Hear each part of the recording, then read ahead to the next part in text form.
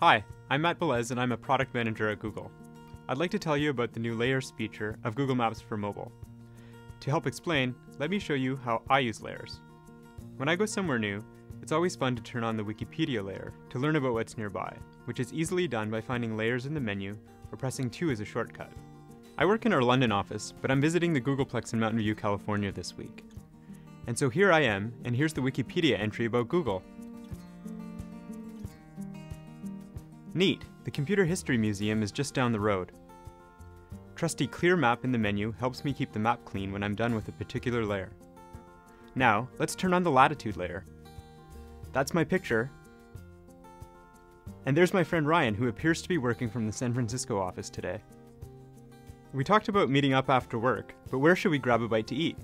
What's cool is that in this version of Google Maps, we've added the ability to view My Maps on your phone. So let me bring up a My Map that Ryan shared with me, which shows his favorite places in the city. Interesting. It looks like Ryan's actually very close to one of his favorite places, Gordonbiersch. Best garlic fries and burgers in SF, he writes. Alright, the garlic fries settle it.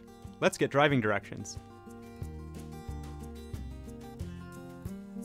36 miles in about 37 minutes, over 40 in traffic.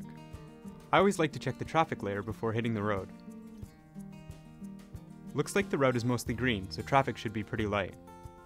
I guess it's time to head out, but I just remembered I'm low on gas, so I'm gonna need to fill up along the way. Let me do a quick search. Notice how all the results come up as a layer of all the gas stations in the area. Looks like there's a bunch of gas stations at the 101-92 junction. Great, I'll plan to stop there.